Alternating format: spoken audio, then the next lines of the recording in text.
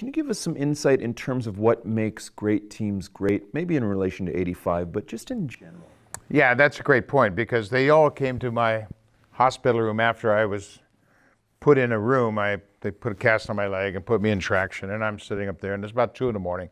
The entire coaching staff came in, and Bobby Maddock, who was the longtime advisor for the Blue Jays, said it was the greatest play he'd ever seen, and he had been in the game since the 30s. But it was truly that feeling like we were family members, and we wanted to fight for each other, and we wanted to win for each other. And I think you don't really attain greatness until your entire team hates to lose.